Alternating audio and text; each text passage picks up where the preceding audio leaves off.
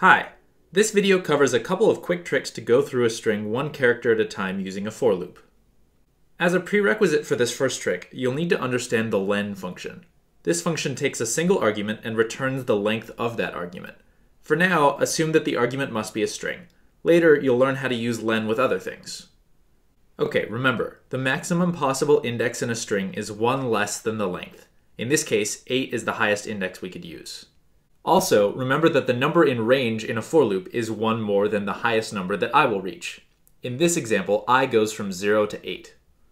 Okay, take a look at this program. You have a string and you have a for loop. If I goes from 0 to 8, what else could it be used for in this program? I don't know. Okay. You can use it as an index.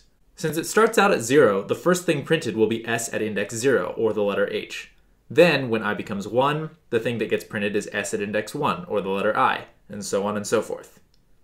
Okay, now let's say we decide the exclamation point was a bit too much and we want to get rid of it. We forgot to change the number in range, which means the last index, 8, will be too big. The key is to use the len function inside the range function. Now, even if we change s, the variable I in the for loop will top out at the exact right number. In this case, I starts at 0, and then it goes up to 1, and then it stops there because the next number is 2, which is the length of s. Here's another way of thinking about writing a for loop over a string. The variable in the for loop, I, goes from 0 up to but not including the length of the string.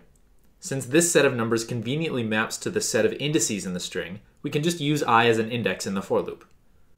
Turns out we can also just get rid of the middleman here. What you see in the top right is another type of for loop, where instead of using range after the word in, you can just use a string.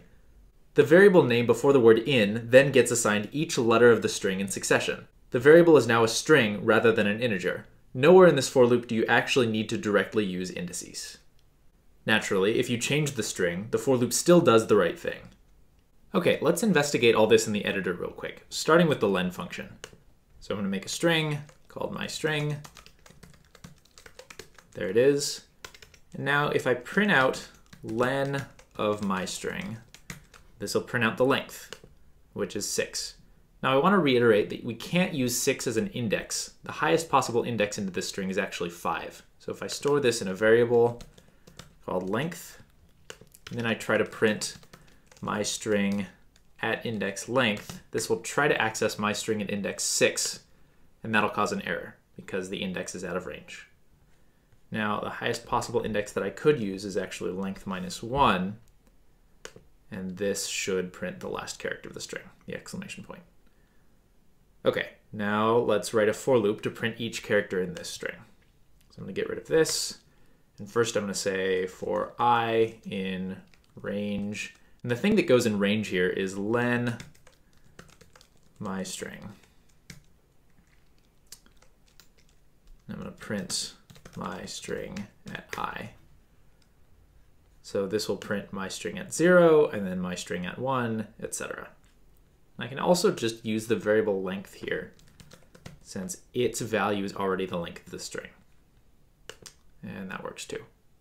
And then finally, I can just change this to just say myString, and change this to letter, and then I can just print out letter. And this variable letter here is going to get set to each character in my string, the H, and then the E, and the L, and so on and so forth. So it should print the same thing. And there it is.